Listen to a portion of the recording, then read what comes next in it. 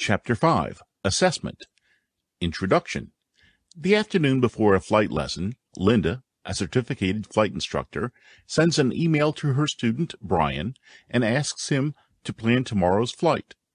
She attaches a copy of the syllabus and task list to the email and emphasizes the need to work on both flight deck automation, multifunction display, MFD, global positioning system, GPS, and primary flight display, PFD, and pattern and landing skills. Brian puts together a short two-leg cross-country flight plan that allows for plenty of pattern entry and landing work while using the en route legs to explore the flight deck electronic displays. Brian also adds a stall series because he did not really understand the aerodynamics of power-off stalls during the last lesson. The next day, Brian briefs Linda on his plan and presents his completed paperwork for the flight. Linda notes the addition of stalls and approves the plan. Next, she and her student engage in a discussion of the areas of the flight that he still does not understand, and she quizzes him on proper procedures as well as possible situations and decisions they may encounter. Once in the air, Brian plans and executes the flight. Linda interjects comments and questions as the need arises. Linda alternates between demonstration, questioning, and suggesting an alternate course of action, always allowing Brian time to participate in the discussion. After landing, Brian and Linda sit down to assess the flight. Linda begins by asking Brian to discuss the flight from his perspective. As he talks, she listens for areas where her assessment of Brian's performance differs from his own perceptions. After Brian completes his self-assessment, Linda offers her view, and she and Brian discuss the areas of disagreement. By asking Brian to lead the initial post-flight assessment and discussing areas where her perceptions of his performance differ, Linda is both instilling the self-assessment habits Brian will need throughout his flying career and helping him to learn to make accurate perceptions. Assessment is an essential and continuous, ongoing component of the teaching and learning processes. No skill is more important to an instructor than the ability to continuously analyze, appraise, and judge a student's performance. The student looks to the instructor for guidance, suggestions for improvement, and encouragement. The instructor must gather the information needed to evaluate student progress throughout the course. This information helps to shape the learning process by guiding an instructor regarding what needs to be reinforced during instruction, as well as helping the instructor determine the readiness of the aviation student to move forward. This chapter examines the instructor's role in assessing levels of learning, describes methods of assessment, and discusses how to construct and conduct effective assessments. The techniques and methods described in this chapter apply as much to the aviation instructor in the classroom as to the aircraft maintenance instructor in the shop, or to the flight instructor in the aircraft or in the briefing area.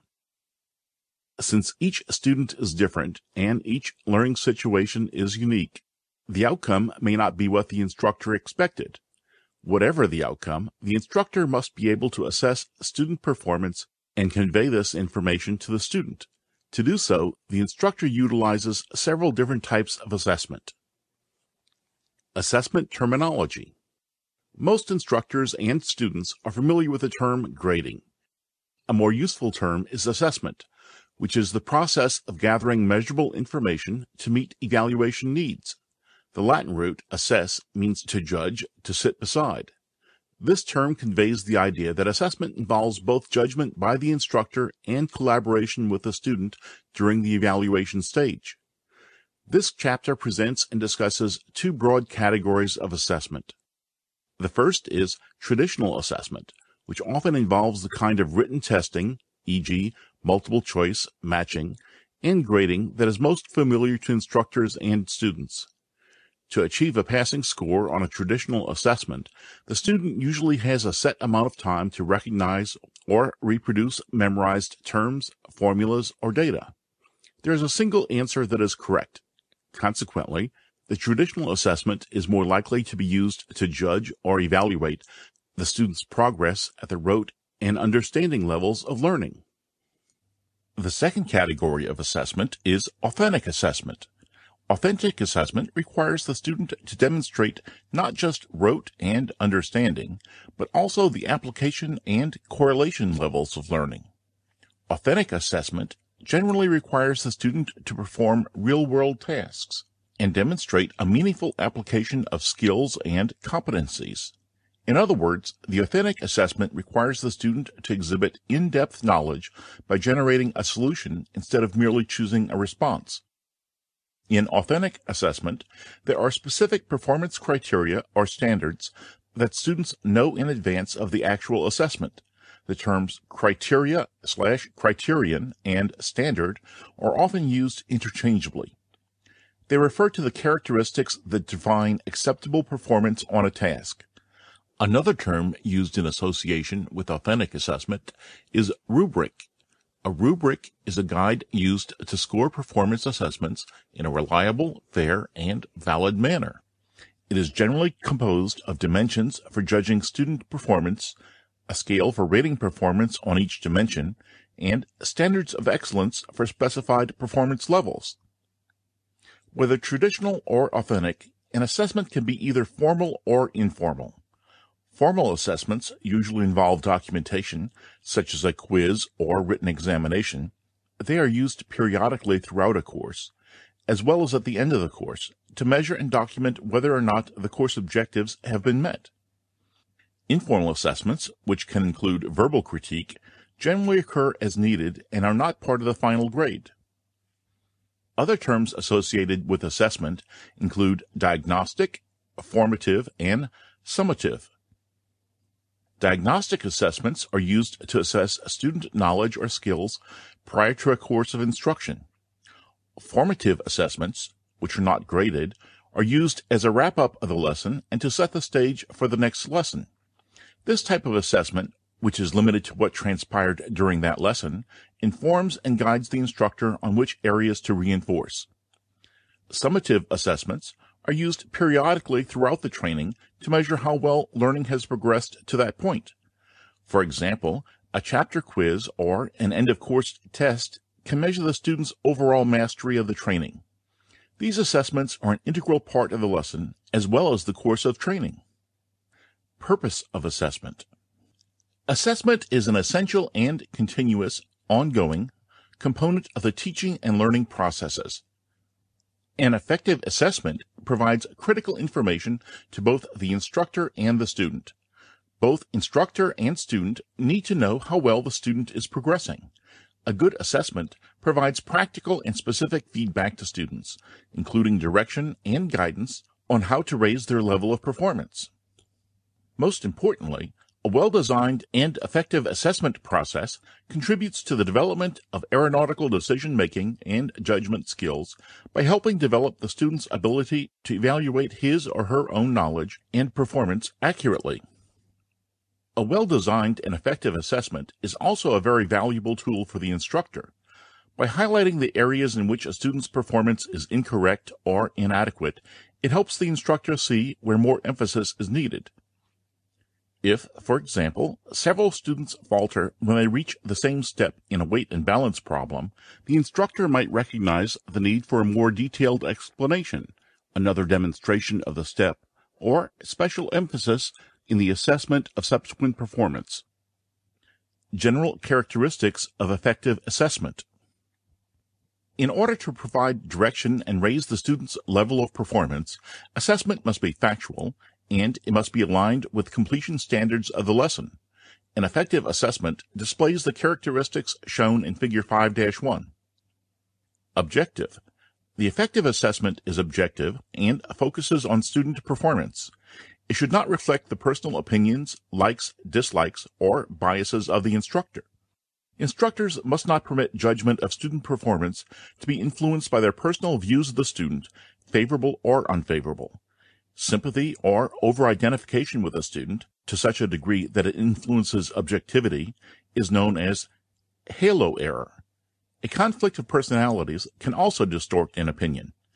If assessment is to be objective, it must be honest. It must be based on the performance as it was, not as it could have been. Flexible. The instructor must evaluate the entire performance of a student in the context in which it is accomplished. Sometimes a good student turns in a poor performance, and a poor student turns in a good one. A friendly student may suddenly become hostile, or a hostile student may suddenly become friendly and cooperative. The instructor must fit the tone, technique, and content of the assessment to the occasion, as well as to the student. An assessment should be designed and executed so that the instructor can allow for variables. The ongoing challenge for the instructor is deciding what to say, what to omit, what to stress, and what to minimize at the proper moment. Acceptable. The student must accept the instructor in order to accept his or her assessment willingly.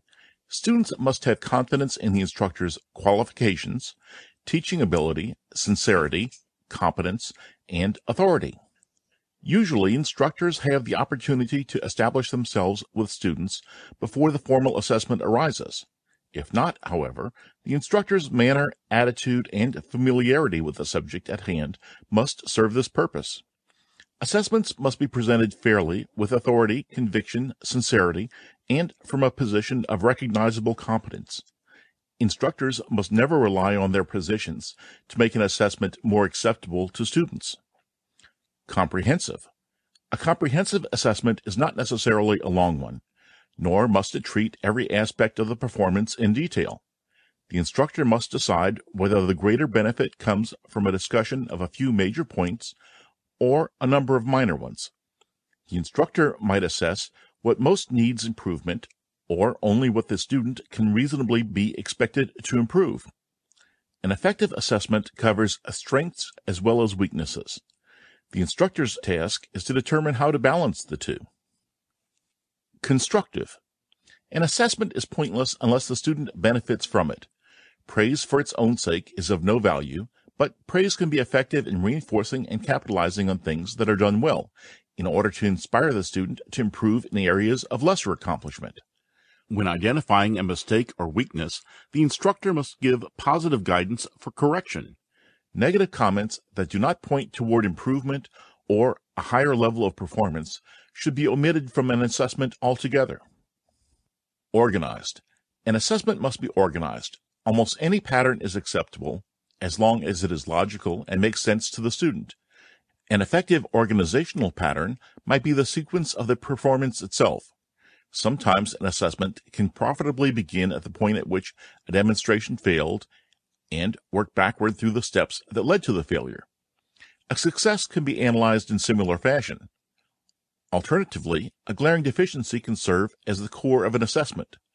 Breaking the whole into parts, or building the parts into a whole, is another possible organizational approach. Thoughtful.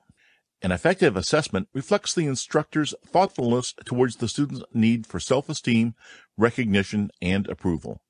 The instructor must not minimize the inherent dignity and importance of the individual. Ridicule, anger, or fun at the expense of the student never has a place in an assessment. While being straightforward and honest, the instructor should always respect the student's personal feelings. For example, the instructor should try to deliver criticism in private. Specific. The instructor's comments and recommendations should be specific. Students cannot act on recommendations unless they know specifically what the recommendations are. A statement such as, "Your second weld wasn't as good as your first," has little constructive value. Instead, the instructor should say why it was not as good and offer suggestions on how to improve the weld. If the instructor has a clear, well-founded, and supportable idea in mind, it should be expressed with firmness and authority, and in terms that cannot be misunderstood. At the conclusion of an assessment, students should have no doubt about what they did well and what they did poorly, and, most importantly, specifically how they can improve. Traditional assessment. As defined earlier, traditional assessment generally refers to written testing, such as multiple choice, matching, true-false, fill-in-the-blank, etc. Written assessments must typically be completed within a specific amount of time. There is a single correct response for each item. The assessment or test assumes that all students should learn the same thing and relies on rote memorization of facts. Responses are often machine-scored, and offer little opportunity for a demonstration of the thought processes characteristic of critical thinking skills. One shortcoming is that traditional assessment approaches are generally instructor-centered, and that they measure performance against an empirical standard. In traditional assessment, fairly simple grading matrices, such as shown in Figure 5-2, are used. The problem with this type of assessment has always been that a satisfactory grade for the first lesson may be an unsatisfactory on lesson number 3. Still, tests of this nature do have a place in the assessment hierarchy. Multiple choice, supply type, and other such tests are useful in assessing the student's grasp of information, concepts, terms, processes, and rules, factual knowledge that forms the foundation needed for the student to advance to higher levels of learning. Characteristics of a good written assessment test. Whether or not an instructor designs his or her own tests or uses commercially available test banks, it is important to know the components of an effective test. Note, this section is intended to introduce basic concepts of written test design. Please see Appendix A for testing and test writing publications. A test is a set of questions, problems, or exercises intended to determine whether the student possesses a particular knowledge or skill. A test consists of just one test item, but it usually consists of a number of test items. A test item measures a single objective and calls for a single response. The test could be as simple as the correct answer to an essay question, or as complex as completing a knowledge or practical test. Regardless of the underlying purpose, effective tests share certain characteristics. Figure 5-3. Reliability is the degree to which test results are consistent with repeated measurements. If identical measurements are obtained every time a certain instrument is applied to a certain dimension, the instrument is considered reliable. The reliability of a written test is judged by whether it gives consistent measurement to a particular individual or group. Keep in mind, though, that knowledge, skills, and understanding can improve with subsequent attempts at taking the same test, because the first test serves as a learning device. Validity is the extent to which a test measures what it is supposed to measure, and it is the most important consideration in test evaluation. The instructor must carefully consider whether the test actually measures what it is supposed to measure. To estimate validity, several instructors read the test critically and consider its content relative to the stated objectives of the instruction. Items that do not pertain directly to the objectives of the course should be modified or eliminated. Usability refers to the functionality of tests. A usable written test is easy to give if it is printed in a type size large enough for students to read easily. The wording of both the directions for taking the test and of the test items needs to be clear and concise. Graphics, charts, and illustrations appropriate to the test items must be clearly drawn, and the test should be easily graded. Objectivity describes singleness of scoring of a test. Essay questions provide an example of this principle. It is nearly impossible to prevent an instructor's own knowledge and experience in the subject area, writing style, or grammar from affecting the grade awarded. Selection-type test items, such as true-false or multiple choice, are much easier to grade objectively. Comprehensiveness is the degree to which a test measures the overall objectives. Suppose, for example, an AMT wants to measure the compression of an aircraft engine. Measuring compression on a single cylinder would not provide an indication of the entire engine. Similarly, a written test must sample an appropriate cross-section of the objectives of instruction. The instructor has to make certain the evaluation includes a representative and comprehensive sampling of the objectives of the course. Discrimination is the degree to which a test distinguishes the differences between students. In classroom evaluation, a test must measure small differences in achievement in relation to the objectives of the course. A test constructed to identify the differences in the achievements of students has 3 features: a wide range of scores, all levels of difficulty, items that distinguish between students with differing levels of achievement of the course objectives. Please see the reference section for information on the advantages and disadvantages of multiple choice, supply style, and other written assessment instruments, as well as guidance on creating effective test items. Authentic assessment. Authentic assessment is a type of assessment in which the student is asked to perform real-world tasks and demonstrate a meaningful application of skills and competencies. Authentic assessment lies at the heart of training today's aviation student to use critical thinking skills. Rather than selecting from predetermined responses, students must generate responses from skills and concepts they have learned. By using open-ended questions and establishing performance criteria, authentic assessment focuses on the learning process, enhances the development of real-world skills, encourages higher-order thinking skills, HOTS, and teaches students to assess their own work and performance. Collaborative assessment. There are several aspects of effective authentic assessment. The first is the use of open-ended questions in what might be called a collaborative critique, which is a form of student-centered grading. As described in the scenario that introduced this chapter, the instructor begins by using a 4-step series of open-ended questions to guide the student through a complete self-assessment. Replay. Ask the student to verbally replay the flight or procedure. Listen for areas in which the instructor's perceptions differ from the student's perceptions, and discuss why they do not match. This approach gives the student a chance to validate his or her own perceptions, and it gives the instructor critical insight into his or her judgment abilities. Reconstruct. The reconstruction stage encourages the student to learn by identifying the key things that he or she would have, could have, or should have done differently during the flight or procedure. Reflect. Insights come from investing perceptions and experiences with meaning, requiring reflection on the events. For example, what was the most important thing you learned today? What part of the session was easiest for you? What part was hardest? Did anything make you uncomfortable? If so, when did it occur? How would you assess your performance and your decisions? Did you perform in accordance with the PTS? Redirect. The final step is to help the student relate lessons learned in this session to other experiences and consider how they might help in future sessions. Questions. How does this experience relate to previous lessons? What might be done to mitigate a similar risk in a future situation? What aspects of this experience might apply to future situations and how?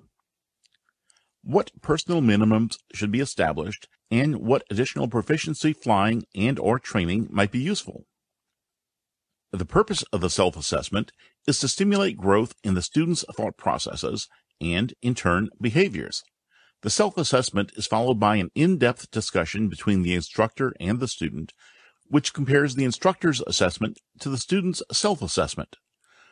Through this discussion, the instructor and the student jointly determine the student's progress on a rubric. As explained earlier, a rubric is a guide for scoring performance assessments in a reliable, fair, and valid manner. It is generally composed of dimensions for judging student performance, a scale for rating performance on each dimension, and standards of excellence for specified performance levels. The collaborative assessment process in student-centered grading uses 2 broad rubrics, one that assesses the student's level of proficiency on skill-focused maneuvers or procedures, and one that assesses the student's level of proficiency on single-pilot resource management, SRM, which is the cognitive or decision-making aspect of flight training. The performance assessment dimensions for each type of rubric are as follows. Maneuver or procedure grades. Describe. At the completion of the scenario, the student is able to describe the physical characteristics and cognitive elements of the scenario activities, but needs assistance to execute the maneuver or procedure successfully. Explain. At the completion of the scenario, the student is able to describe the scenario activity and understand the underlying concepts, principles, and procedures that comprise the activity, but needs assistance to execute the maneuver or procedure successfully. Practice. At the completion of the scenario, the student is able to plan and execute the scenario. Coaching, instruction, and/or assistance will correct deviations and errors identified by the instructor. Perform.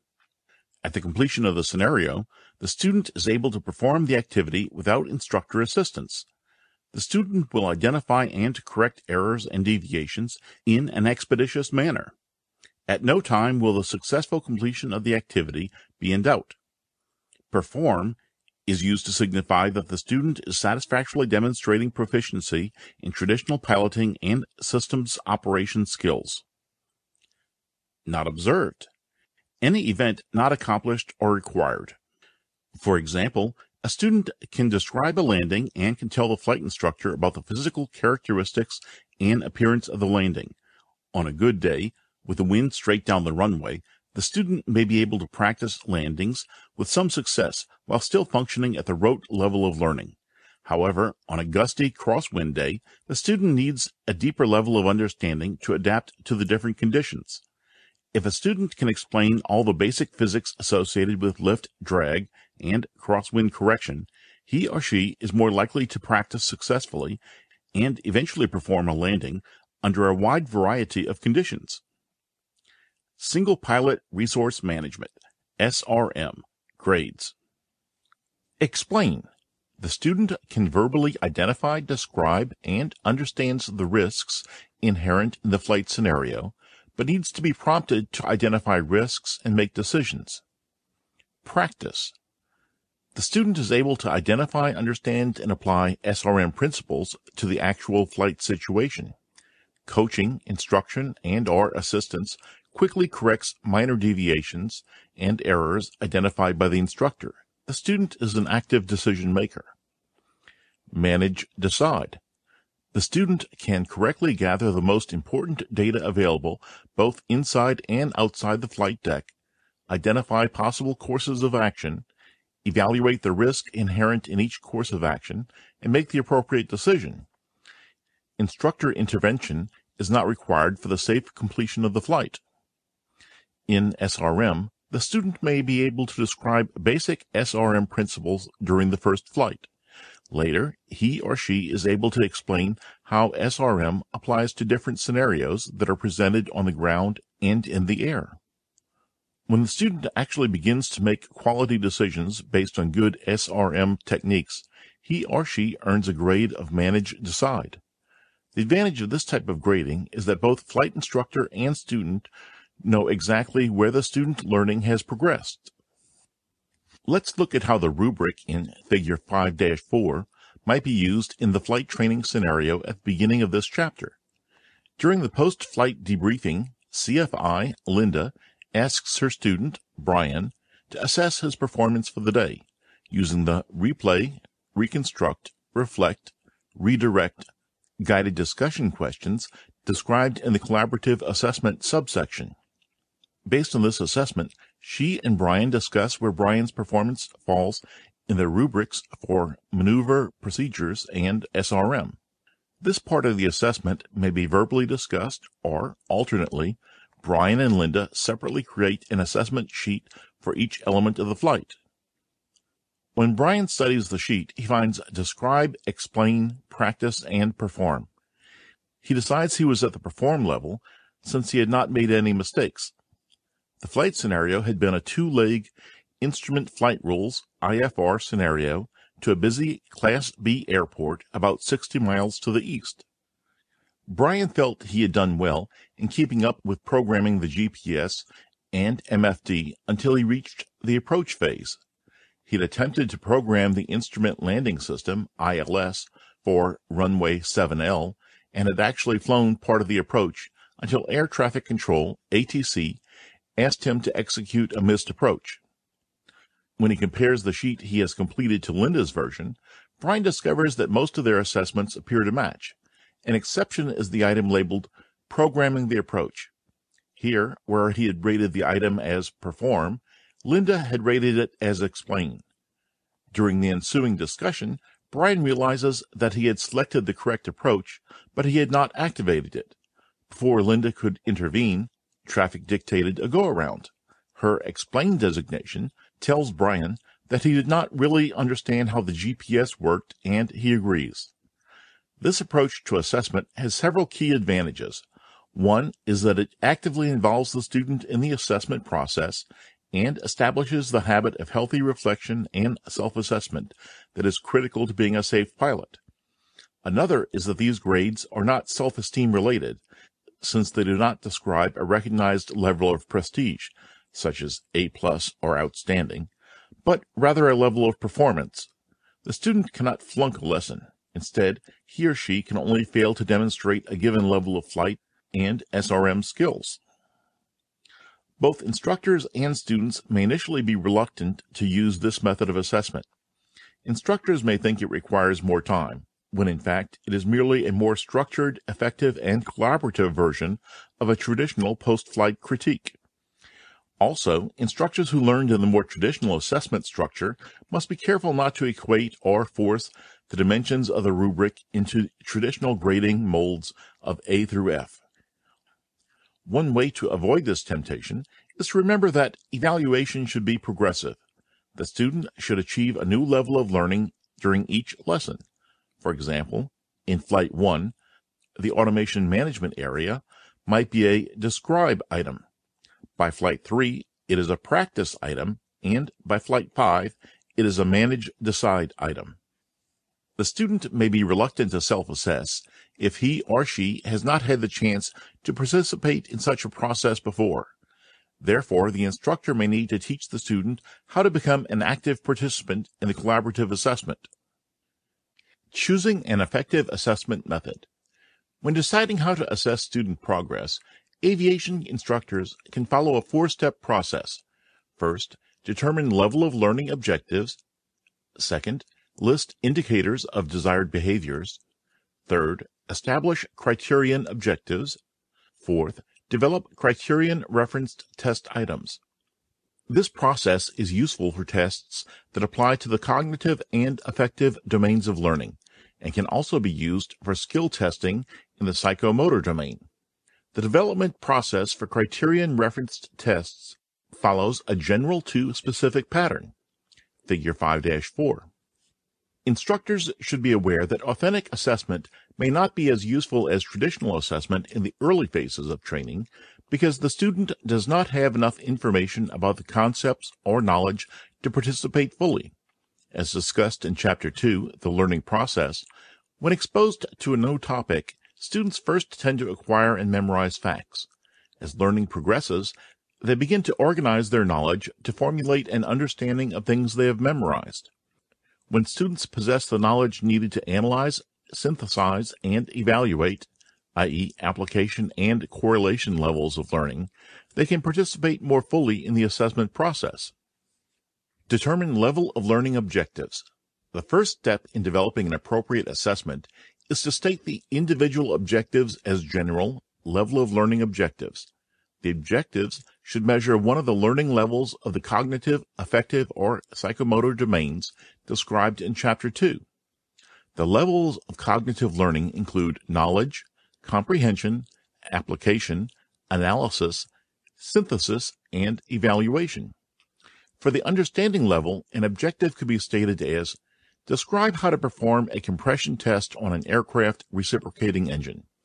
This objective requires the student to explain how to do a compression test, but not necessarily perform a compression test. Application level. Further, the student would not be expected to compare the results of compression tests on different engines, application level, design a compression test for a different type of engine, correlation level, or interpret the results of the compression test, correlation level. A general level of learning objective is a good starting point for developing a test because it defines the scope of the learning task. List indicators/samples of desired behaviors. The second step is to list the indicators or samples of behavior that give the best indication of the achievement of the objective. Some level of learning objectives often cannot be directly measured. As a result, behaviors that can be measured are selected in order to give the best evidence of learning. For example, if the instructor is expecting the student to display the understanding level of learning on compression testing, some of the specific test question answers should describe appropriate tools and equipment, the proper equipment setup, appropriate safety procedures, and the steps used to obtain compression readings. The overall test must be comprehensive enough to give a true representation of the learning to be measured. It is not usually feasible to measure every aspect of a level of learning objective, but by carefully choosing samples of behavior, the instructor can obtain adequate evidence of learning. Establish criterion objectives. The next step in the test development process is to define criterion, performance-based objectives. In addition to the behavior expected, criterion objectives state the conditions under which the behavior is to be performed and the criteria that must be met. If the instructor developed performance-based objectives during the creation of lesson plans, criterion objectives have already been formulated. The criterion objectives provides the framework for developing the test items used to measure the level of learning objectives. In the compression test example, a criterion objective to measure the understanding level of learning might be stated as: the student will demonstrate understanding of compression test procedures for reciprocating aircraft engines by completing a quiz with a minimum passing score of 70%. Develop criterion-referenced assessment items. The last step is to develop criterion-referenced assessment items. The development of written test questions is covered in the reference section. While developing written test questions, the instructor should attempt to measure the behaviors described in the criterion objectives. The questions in the exam for the compression test example should cover all the areas necessary to give evidence of understanding the procedure. The results of the test, questions missed, identify areas that were not adequately covered. Performance-based objectives serve as a reference for the development of test items. If the test is the pre-solo knowledge test, the objectives are for the student to understand the regulations, the local area, the aircraft type, and the procedures to be used. The test should measure the student's knowledge in these specific areas. Individual instructors should develop their own tests to measure the progress of their students. If the test is to measure the readiness of a student to take a knowledge test, it should be based on the objectives of all the lessons the student has received. Aviation training also involves performance tests for maneuvers or procedures. The flight instructor does not administer the practical test for a pilot certificate, nor does the aviation maintenance instructor administer the oral and practical exam for certification as an aviation maintenance technician, AMT. However, aviation instructors do get involved with the same skill or performance testing that is measured in these tests. Performance testing is desirable for evaluating training that involves an operation, a procedure, or a process. The job of the instructor is to prepare the student to take these tests. Therefore, each element of the practical test should be evaluated prior to sending an applicant for the practical exam. Practical tests for maintenance technicians and pilots are criterion-referenced tests. The practical tests, defined in the Practical Test Standards, PTS, are criterion-referenced because the objective is for all successful applicants to meet the high standards of knowledge, skill, and safety required by the regulations. The purpose of the PTS is to delineate the standards by which FAA instructors, designated pilot examiners, DPEs, and designated maintenance examiners, DMEs, conduct tests for ratings and certificates. The standards are in accordance with the requirements of Title 14 of the Code of Federal Regulations, 14 CFR, Parts 61, 65, 91, and other FAA publications, including the Aeronautical Information Manual, AIM, and pertinent advisory circulars and handbooks. The objective of the PTS is to ensure the certification of pilots and maintenance technicians at a high level of performance and proficiency, consistent with safety. The PTS for aeronautical certificates and ratings include areas of operation and tasks that reflect the requirements of the FAA publications mentioned above. Areas of operation define phases of the practical test arranged in a logical sequence within each standard. They usually begin with pre-flight preparation and end with post-flight procedures. Tasks or titles of knowledge areas, flight procedures, or maneuvers appropriate to an area of operation. Included are references to the applicable regulations or publications.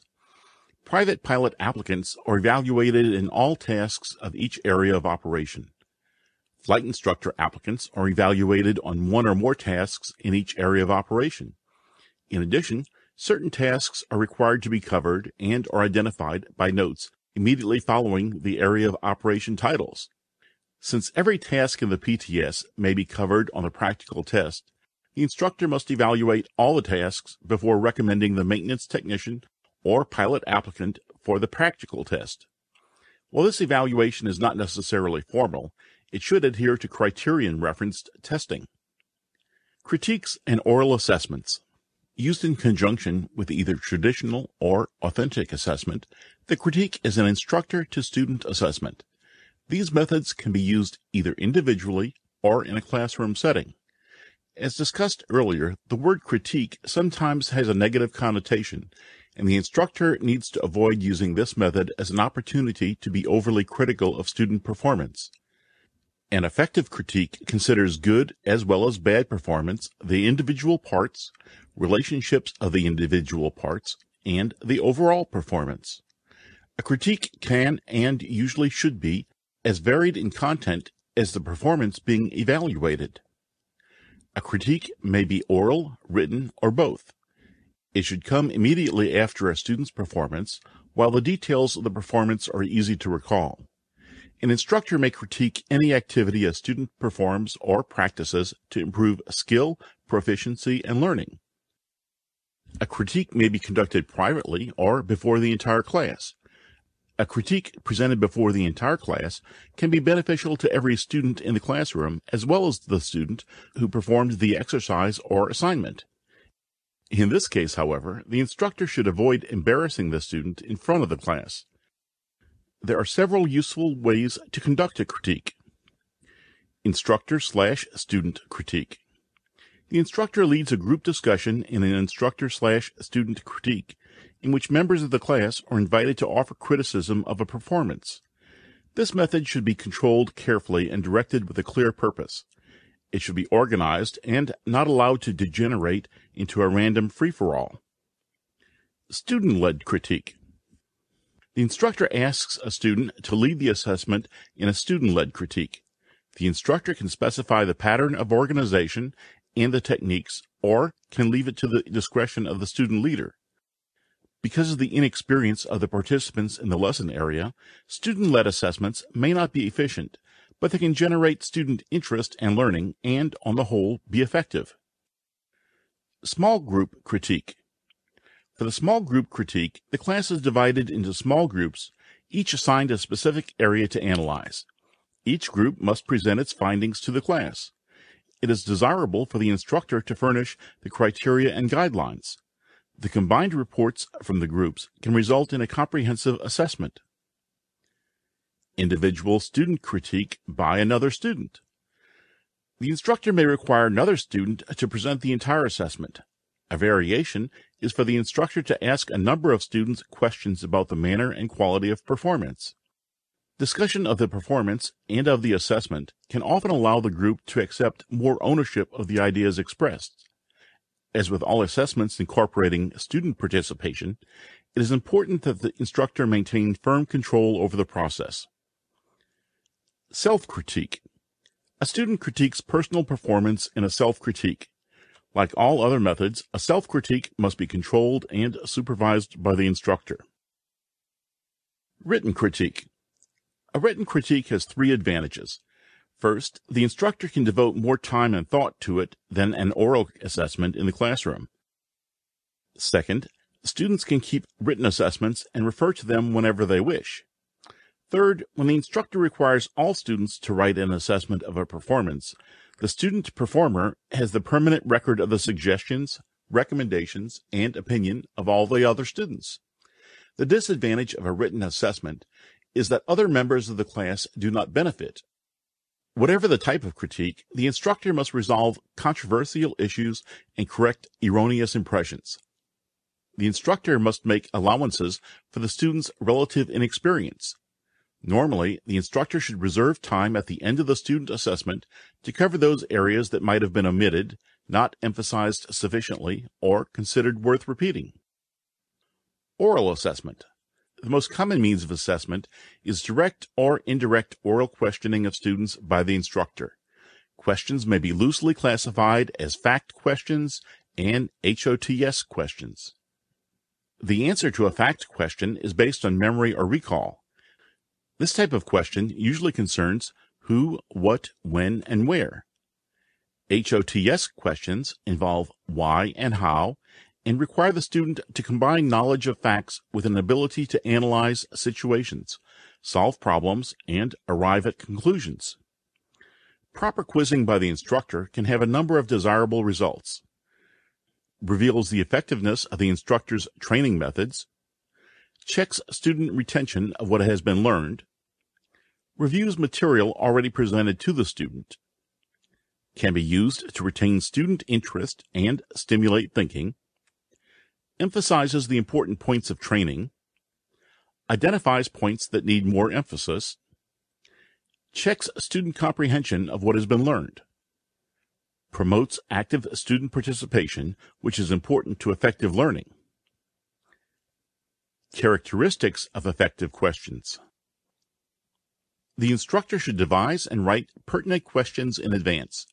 One method is to place them in the lesson plan.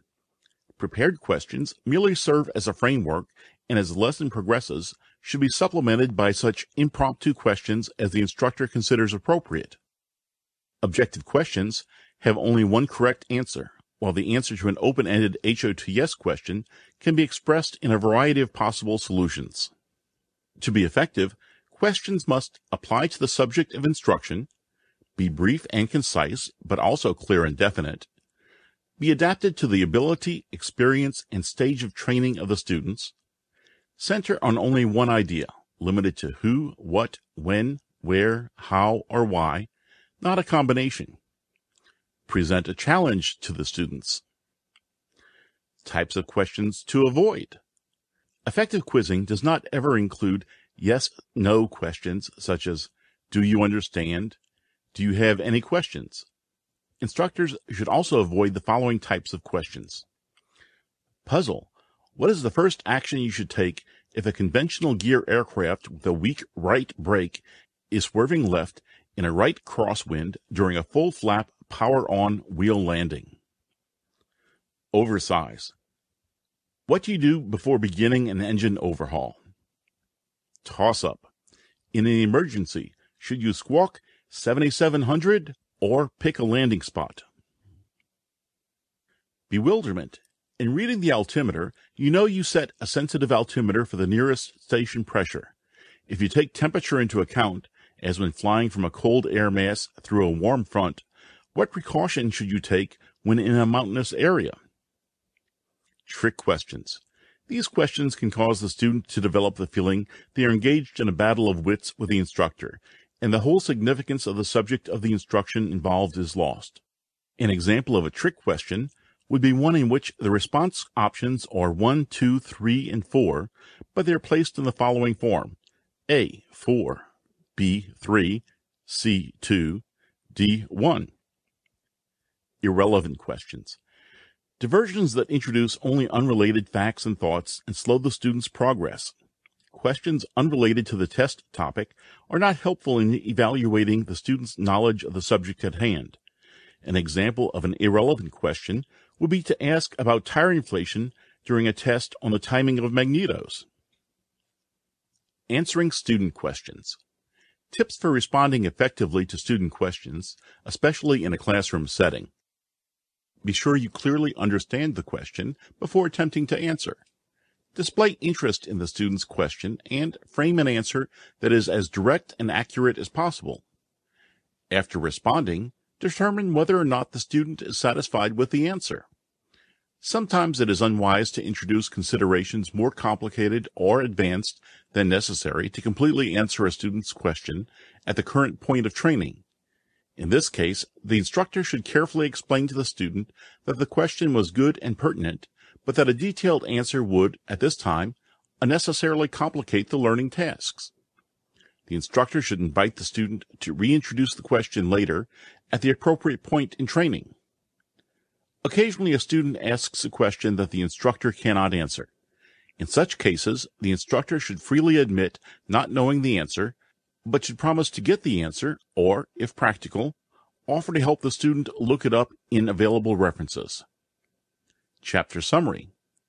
This chapter has offered the aviation instructor techniques and methods for assessing how, what, and how well a student is learning. Well-designed assessments define what is worth knowing, thereby improving student learning. Since today's students want to know the criteria by which they are assessed, as well as practical and specific feedback, it is important for aviation instructors to be familiar with the different types of assessments available for monitoring student progress throughout a course of training, and how to select the most appropriate assessment method.